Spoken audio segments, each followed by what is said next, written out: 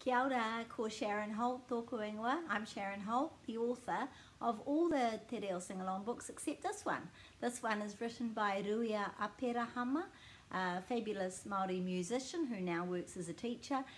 He wrote this wonderful song and I heard about it and loved it, so I asked him if we could put it into a Te Reo sing-along book and he said yes. So we're pretty excited about Mōrena, Mōrena, and we know you will be as well. All the children in the book are getting ready, just doing their morning routines. The sun's shining, they're getting up in the morning, so it's lots of Māori morning routine phrases and words for you to do there.